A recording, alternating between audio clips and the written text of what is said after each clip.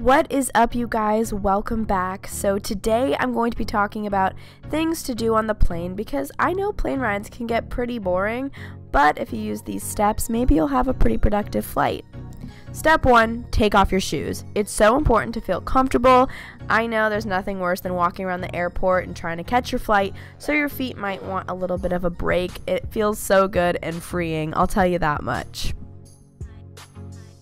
Step 2, before your flight, make sure to download a playlist on Spotify or SoundCloud Go or Apple Music and have that ready to go, and put on your Beats headphones, your Sonys, your Boses, whatever headphones you've got, and jam to some music. I love listening to music, especially when I'm taking off and when I'm landing. I don't know why, but it's a lot of fun, and you can't have your bigger electronics open, so it's perfect to just listen to some music, jam out, and look like a crazy person, honestly. Step 3 is snuggle with your neighbor if they feel comfortable. I was lucky to travel with a pal this time, so I grabbed my sweater and I snuggled up because, I mean, you might as well. You're right next to them. Or you can make friends with them and be like, hey, can we snuggle now? Because, like, I mean...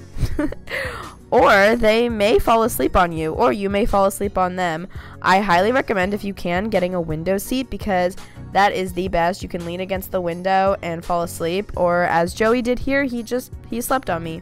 And yes, he snored. Step 4 is edit photos and plan your Instagram. That is a big favorite pastime of mine, so I went on the app and I had some pictures that I took from the trip I was on, and I was just moving them around, seeing how I liked how they looked together. And then I also went ahead and edited some photos that I hadn't edited yet, some maybe I took on my way to the airport, and it's just kind of fun and relaxing to listen to music and edit photos, and you have them ready to go once you land. Step 5, read a magazine or book. I'm a big fan of reading on planes. Since you have to be on airplane mode, it's definitely a great way to go. So sometimes I'll buy a book at the airport bookstore, or I'll bring one. Magazines are definitely a favorite of mine as well. It's really up to you, but I think it's a good excuse to read. Step 6, make lists. It's fun. It might just be me, but sometimes on flights I'll write lists like things I need to buy for college, or things I need to do when I get home or when I get to the hotel, or whatever it is. It's just kind of comforting to me, and then you get off the flight and you're like so organized. It's amazing.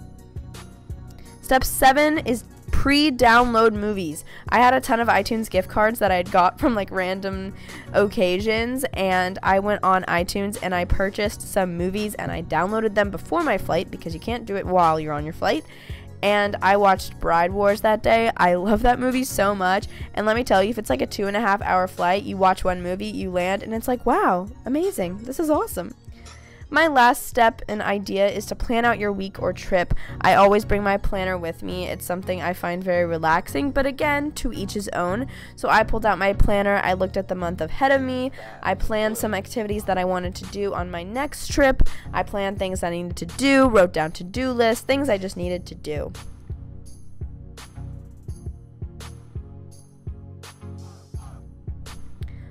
So I really hope you guys enjoyed this video and found it somewhat helpful. Have a very happy flight, have safe travels, enjoy wherever you're headed to. Make sure to comment down below your next trip. I'm super curious. I hope you guys enjoyed. Make sure to pre-order my backpack that you guys saw in this video. I always have the link down below. It's on pre-order until August 15th, and then they will ship them out. I love you guys so much, and I will see you guys very soon for my next video. Bye-bye.